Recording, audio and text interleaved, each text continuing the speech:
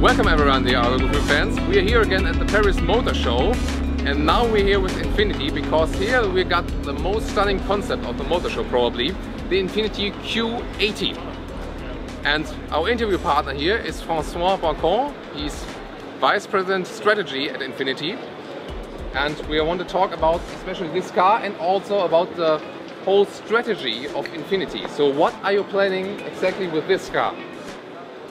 So this car is a new entering for Infiniti in probably what is the most demanding segment in the premium category, kind of upper end position. We thought it was time for Infiniti to go there. As you know, we grow the brand from many cars. We have the Q50, the Q70, QX70, many products from let's say the D to the E segment, as we say.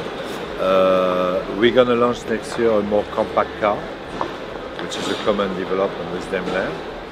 And we thought it was time for us to generate something inspirational for the brand. It didn't make sense to make this 5 years ago, but now it's the right time, and we come up with this idea. So what is a Q80 inspiration? It's an upper end product, so we can expect the best of technology and performance, because this is a world of the game in a category, but in a very different way. What you have in a segment today, basically from the German premium maker, is somehow, I say somehow, conventional proposal, which makes sense in the category. People are not expecting something so much different. But part of this audience that we target as Infiniti, and probably the German don't target, want something different. They want something that tells more about who they are, this kind of self-confidence they have, and probably a different personality when it comes to cars. And this is the proposal we are doing here. So basically, just a little bit of a story about the performance and specification of this car. This is a big car, more than 5 meters long, more than 2 meters wide, so something with a huge presence on the road. This is a brand new platform, rear-wheel drive but all-wheel drive platform, brand new for Infiniti, specifically developed for Infiniti. A new generation of powertrain, 570 horsepower, significant power, we can say. That we get from a new V6 engine generation, 3-liter twin-turbo direct injection powertrain, together with what we call an electric booster, some kind of hybrid, that deliver about 100 kilowatts more in addition to this. So that's the story. On top of this kind of very hardware-driven specification, we're going to redefine what we call the human interface, basically following the idea that Infiniti is about simplicity. Infiniti is about making things easier. When you see what happened in the industry, every time we add feature, function, connection, we just add complexity, and honestly we make people lost, especially women. For some reason, because women are smarter than men. So we have to redefine this. What is the connectivity interface of the future?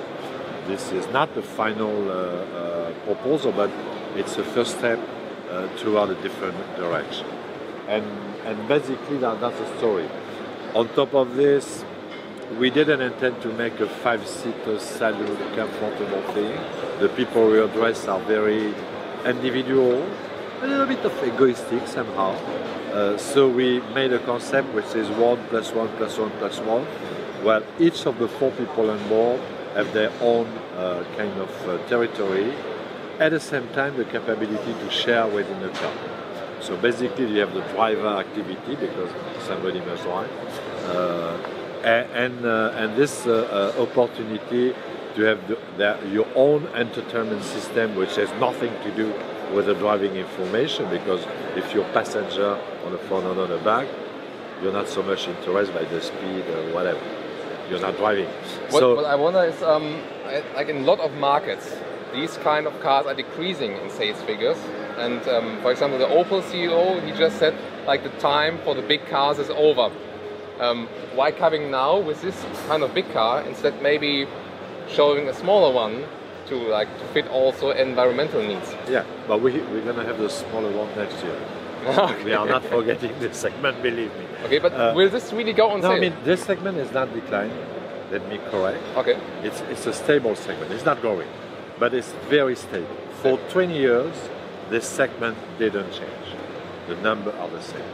What is changing in this segment, you have new people entering in this category who are not very happy with the current offering. Basically, just to make it simple, you have the kind of S-Class 7 series, average age of the user, 65, 70 years old. That's the rule of the game in a high price band. And you have some new generation, especially in China, 35, 36 years old people who want to go there because they can afford it, but they are not interested by the current offering. This is for them. Okay, maybe we can take a look at the exterior first now in detail. What is the crucial factor about the exterior in your opinion? And maybe you can show us directly at the car. Well, basically the big deal, beyond the design execution itself, which give you some hints, some direction about what we're going to do in the future for Infiniti. More fluid, more simple, more, let's say, organized structure regarding the styling itself. And you can see this, the shoulder communicating this kind of sense of power and stability that the people are expecting from this kind of car. That's the first big lens, big wheel. Well, this is the business as usual somehow.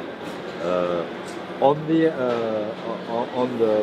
key, let's say, new thing that we provide to the category are about the stance and proportion.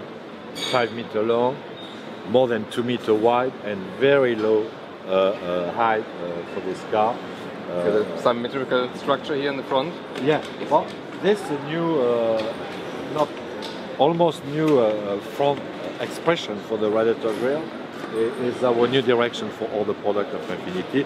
Actually, this is not a revolution. This is a continuity from what we have on the Q50. Just a little bit more structural, more visible, more readable, I should say. Because sometimes you see the front face, it looks like not so different from. So we want to kind of emphasize the way we design the front face, which, as you know, is the first thing people notice in a car. So the front face relates to the human. How close is this actually to a serial production? I mean, you often see concept cars and nothing comes out of it, but lately, I mean, for example, if you think of a Range Rover Evoque or something that worked, that the concept was also transported into serial production. Yeah. What's your projection on this one? I mean, first in Infiniti, when we display a concept car, we are not making a styling exercise. We usually provide do this. Make it real in the market very soon. Q30 is a good example. We did display the concept. You're going to have the same industry next year. On this, it's a little bit more tricky because there are a lot of development to do, a new platform, the target, as a target, okay, is about 75–80% similarity with this execution. Not tell you we're going to go for the kind of antagonist door opening, just because it doesn't provide any benefit for the normal people. Yes. It provides a benefit at the concept car. You have to open the front door to open the back door, right? Like in BMW i3. Yeah, yes. Same. It's same technology. But I'm not sure we have to go there. For the daily life usage, it's not that easy. It just makes sense as a concept car because you can see the overall interior at a glance. That's the reason why we did it. But 80% is a target. Okay, will we get the glass roof? Yeah. No, it's not a big deal. We already have this in some of the car. I'm not sure we're going to keep the all glass roof.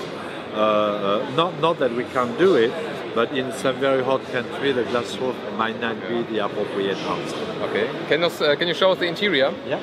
We can go around. The customer, starting from the front, it's a driving posture cockpit, let's say, because Infiniti is about drive, and we will not change this. We do car for people who love to drive, so they have to be capable to extend the drive.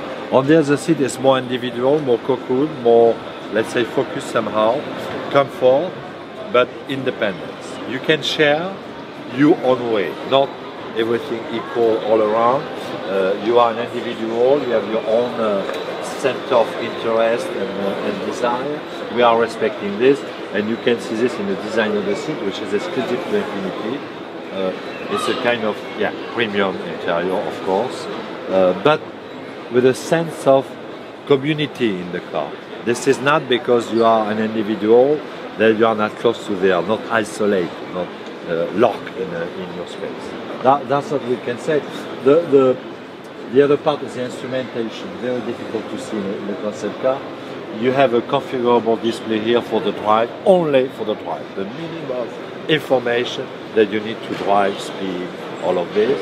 The head-up display, which is not visible here because it's so, is independent from the passenger and the driver. Each of them have the head-up display, so a virtual imagery somehow in the windshield. Of course, the driver one are more navigation, warning, all of this. When the other side is totally independent, it's an entertainment display, so you can connect your iPhone, whatever you want to do. Okay, there's also always this dilemma between what can the driver do. For example, in the new Audi TT virtual cockpit, he can read Facebook, and I think that's totally dangerous. We don't do this. And is it here possible that like the co-driver can do something with emails and the driver still concentrates on driving? The assist and the rear passenger can do whatever they do. Let's say, how can I say, from the cloud, internet connection, all what you can do, Facebook if you want, mail, internet, whatever. For the driver, we are on purpose restricting the possibility. It's about drive, except when the car is parked, which is another story. But in general, the information is related to the drive. I mean, the driver write an email while driving in a high-performance car might not be the best things to do, and on purpose we separate. So there is a driver and the other. Okay, maybe it's the last question. What about the price? Can you say anything about, like, okay, you won't say a number, of course, but will it be like in the same region as BMW 7 Series or S-Class, or will it be like possibly higher or lower? No, higher no. Lower probably not, not because we can't do it, but this is a brand expression. So pricing wise, we're going to stick to the, let's say, the market price. Plus, minus, something, of course, as always. But we don't intend to make a cheap car. We don't intend neither to make a very expensive car. So yeah, good example. Actually, the price on the market are dictated by our best friend in Germany. So there is nothing we can do on this. Okay, thank you very much. Thank you.